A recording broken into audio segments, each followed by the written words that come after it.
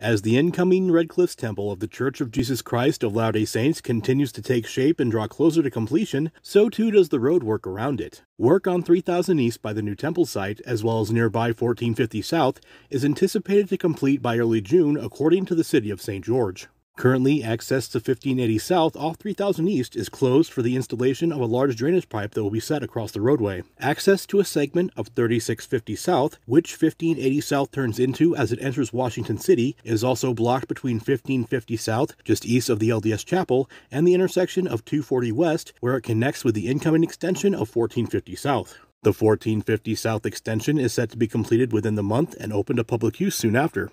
To learn more, read the story below. I'm Maury Kessler with St. George News, your #1 source for local news.